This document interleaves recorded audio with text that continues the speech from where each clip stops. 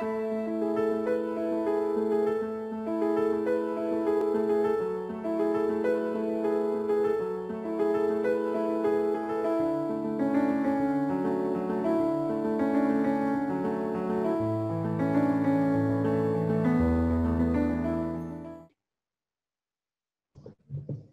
morning, ladies and gentlemen.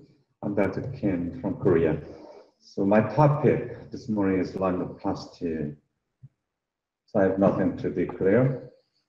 In my talk, I'm going to briefly review the surgical laminoplasty, and I'd like to introduce my own technique of unilateral open-door laminoplasty, especially using the ultrasonic osteotomy and hydroxyapatite spacers.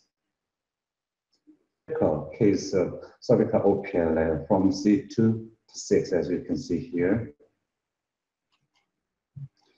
So the cervical OPLA is the well-known common cause of cervical, sometimes thoracic myelopathy, especially in the elderly patients, and the treatment could be very challenging. And the lack of clinical, clear guidance on the indication or sometimes the timing of the surgery. It comes from the lack of large prospective randomized studies. OPLA, especially in the cervical area, is mostly found at C3 to 6. And in a report, the most maximum thickness is located usually at C5, as you can see in this table. Cervical OPLA is classified usually into 4 types. The most common type is segmental type, followed by continuous and mixed, and the localized type, as you can see here.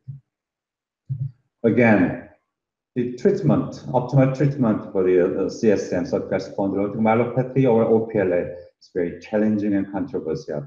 We can do traditionally the anterior cervical discectomy plus fusion through the anterior approaching. Now, what about the posterior approach? We usually do cervical laminectomy or laminoplasty.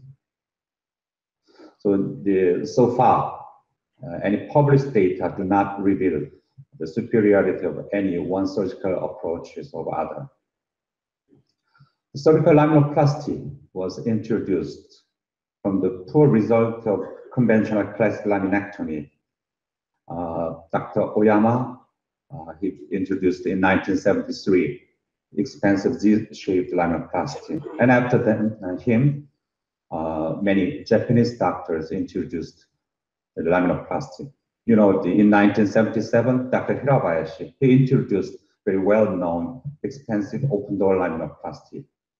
After his introduction, many types and variations of the laminoplasty were introduced to improve the safety and efficacy of the decompression and for the stability of the spine. This figure demonstrates the typical techniques of the laminoplasty. And French door midline splitting, and finally the open door single door laminoplasty. This is another illustrations for the modified laminoplasties here.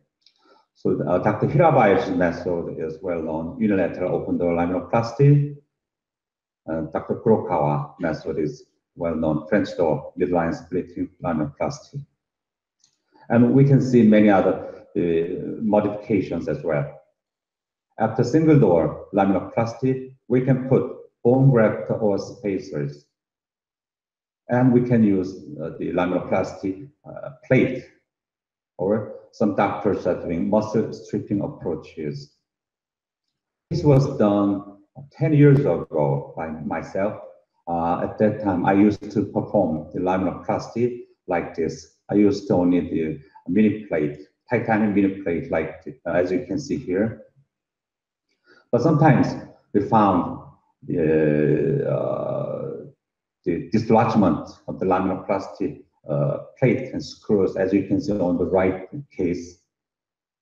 And we can use the commercialized laminoplasty plates sometimes. And I think the ideal method of the laminoplasty could be technically easy and safe. It could provide solid bone fusion, and if it can offer immediate strong rigid fixation. And sometimes after using the mini plate laminoplasty, we can find the metallic artifact reduction on the follow-up MRI, as you can see on the right-hand MRI. This is my own technique of laminoplasty.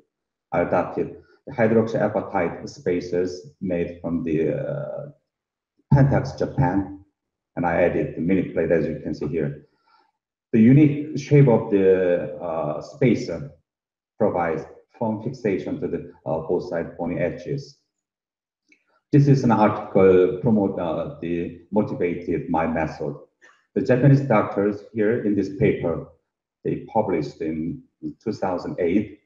They compared interconnected porous calcium hydroxyapatite versus autogenous bone graft. They used the good osteoconductivity of the hydroxyapatite, and their conclusion was it was the safe and simple method to yield sufficient fixation strength. These are the main features, advantages of hydroxyapatite ceramics. They have biocompatibility and they have osteoconductivity. So since 2008, I started this method. This is the first case I did in this method. This patient was presented with quadriparesis from fall down. So I did 3 levels laminoplasty, as you can see here. This is another case of 4-level laminoplasty.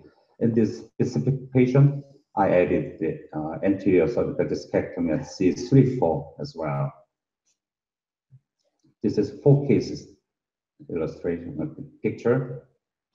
So we analyzed from 2008 to 13.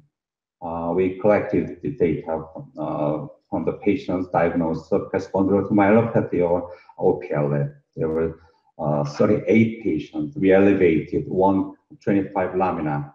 We used the Frankel grade and JOA scale to analyze the clinical outcome. And we did the radiographic analysis as well. This is how we did. We measured it on a plain X-ray, the cervical curvature and range of motion from 6 to 7. We also analyzed the axial dimension pre-operatively and post-operatively using specialized software program. Again, the CSM patient was quite large, 23 patients. The follow-up period was almost 2 years. 3-level was most commonly done in 27 cases, and 4-level, 11 cases. As we can expect after surgery, the Frankel grade and JOA score was quite much improved. What about in the radiographic analysis? The axial dimension was quite much improved post-operatively, but we found that cervical curvature and cervical RM was reduced. And the percentage of the RM preservation was 73.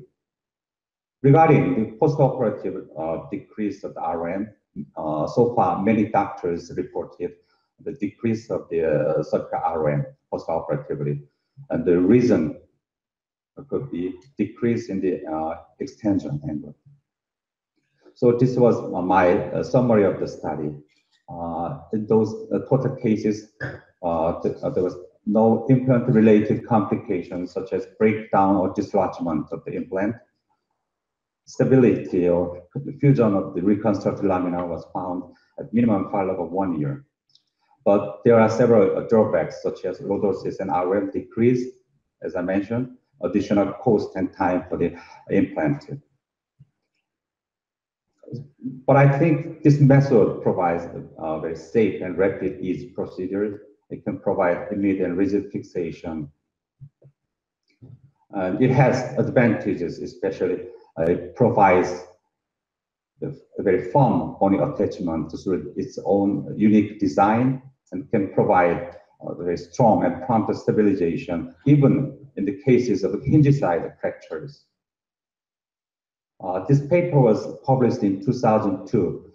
The authors here elevated lamina on both sides. Unlike our the method. And they concluded spinal alignment and RM were all preserved in all patients. Now, let me introduce the possible complications of laminoplasty. It is well known postoperatively transient can occur from C5 most commonly, then C6, C7. And we can find some posterior neck pain after surgery. What about the hinge side displacement or graft displacement? Interestingly, after using the hydroxyapatite, Japanese groups reported some interesting complications. It is delayed dural erosion and CSF leakage. But we found this kind of complications, delayed dural erosion, comes from the breakage of suture before bone fusion or dislodgement of the spacers, especially in the midline splitting laminoplasties. We never found such a complication in my series.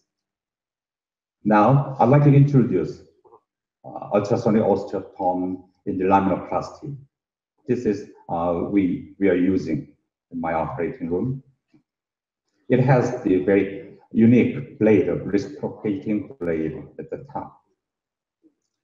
Bone scalpel, or the ultrasonic osteotomy, is principally tissue-specific osteosurgery. So it has many advantages. It can reduce the loss of viable bone. It can reduce bleeding, and quite safe and easy control compared with the high-speed drill. Actually, we can find many articles using the ultrasonic osteotomy and their advantages. These are some advantages and disadvantages of high-speed drill and ultrasonic osteotomy reported by Dr. Nakagawa, Japan. Recently, we are doing the analysis comparing high-speed drill versus ultrasonic osteotomy laminoplasty. As you can see in this diagram, before using the osteotomy, we found the complications of dural tearing in 9% and hinge side fracture, 1 case. After introduction of the ultrasonic osteotomy, there was no dural tearing, but we found hinge side fractures in 20%. What about the blood loss and mean time for each laminoplasty? As we can expect, the blood loss and mean time was quite much significantly reduced after using ultrasonic osteotomy. I'm gonna show my method of the laminoplasty. So after that analysis, we are using the ultrasonic osteotomy and we are using the high-speed drill on the hinge side. So this is the hinge side method, and this is open side ultrasonic osteotomy. So this is a stepwise procedure of my method. We are making the hinge side gutter using high-speed drill, making open side opening using the osteotomy,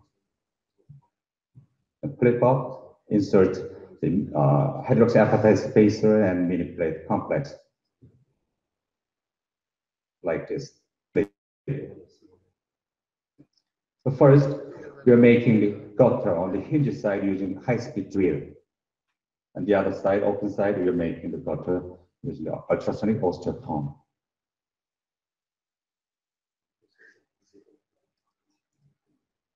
And as you can see on the right top video, I'm elevating the lamina using Rainier plier gradually. Then I put the hydroxyapatite spacer and mini plate complexes like this.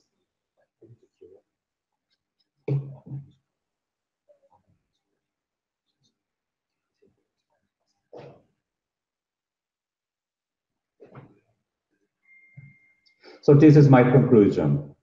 Actually, there are many debates regarding the surgical indications, technique, and timing of CSN and OPLA. And the surgical indications should be considered depending on the individual cases. My method of modified open-door laminoplasty seems to be quite safe and rapid, easy procedure, and it has some advantages of immediate rigid fixation, especially even in the case of hinge side fractures. Thank you very much for attention.